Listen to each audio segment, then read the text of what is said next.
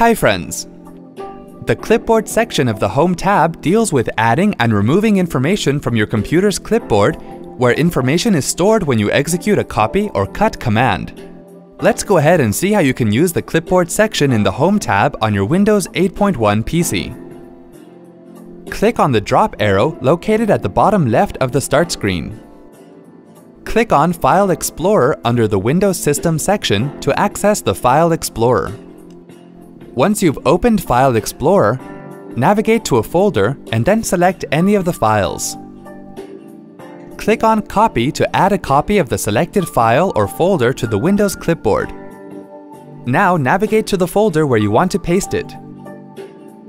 Click on Paste to paste the copied file. Now select some files again. Click on Cut to remove the selected file or folder from its current location in File Explorer and place it in the clipboard. Now navigate to the folder where you want to paste it. Click on Paste again.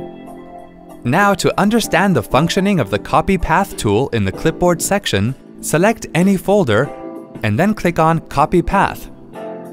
This will save a copy of the full file path to the selected folder or file. Now locate the folder where you want to paste the copied path. Right-click anywhere on this location. Move the cursor to New and then click on Shortcut. Paste the copied path.